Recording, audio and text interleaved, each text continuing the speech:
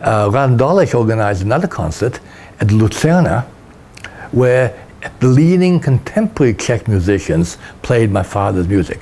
And to me that was a revelation. I mean, compared to in '72 when I found the records which made all sound very schmaltzy, who cares? Now you had contemporary musicians giving it a real contemporary interpretation. And I said, wow, this is something. Suddenly energized me in terms of the music.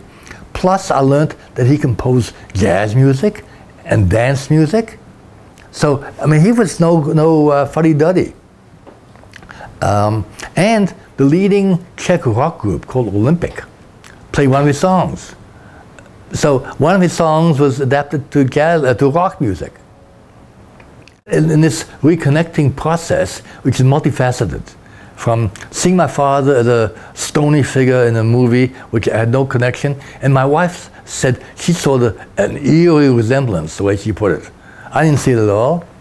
To hearing Česká písnička for the first time and I'm not saying one word and being hit by it emotionally, to starting to find documents, to Mama's memoirs, to reconnecting with the music through these concerts in Prague, through the documentary and going through the process of that.